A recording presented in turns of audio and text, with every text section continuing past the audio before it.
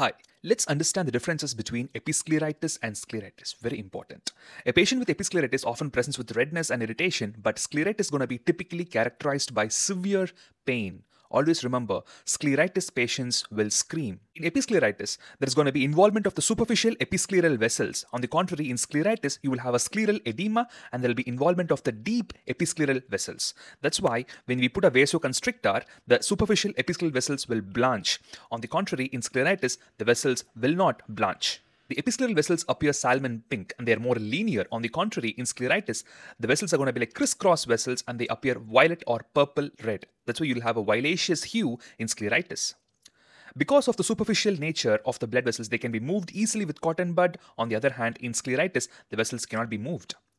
In this photograph, this shows the episcleral vessels in episcleritis. On the contrary, you can see the much deeper, much bluish or violaceous hue of the scleritis.